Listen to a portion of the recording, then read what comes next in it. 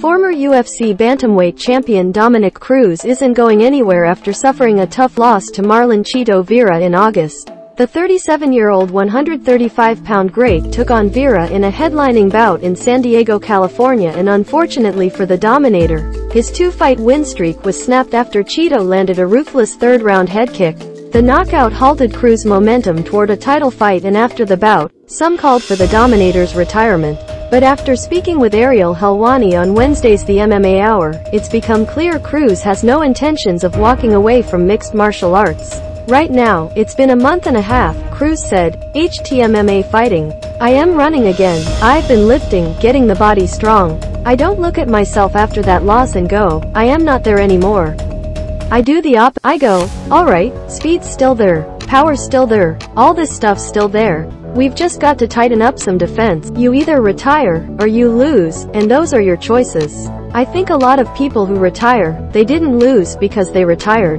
You can just keep going, but there's a point where you're just going to stack up too many losses, because you're not there anymore. I don't really look at my last fight and go, you're not really at the level, these guys are just outclassing you.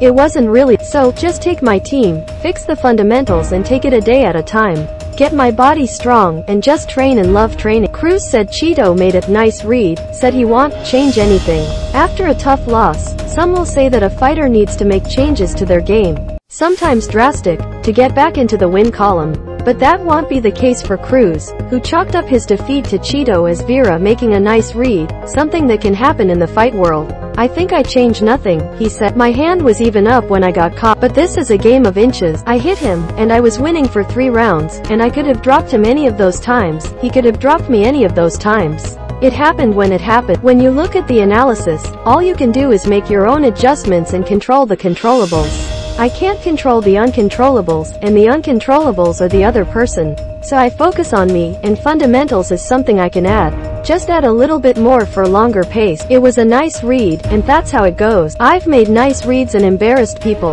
and that's happened to me now, too. Cruz is still a top 10 135-pound fighter. Cruz is one of the greatest bantamweight fighters ever, and he boasts a professional mixed martial arts record of 24-4. Cruz's defeat to Chito is the only time he's lost outside of a championship fight. The Dominator still holds a spot in the division's top 10 and is 1 or 2 wins away from getting right back on track toward regaining his gold strap.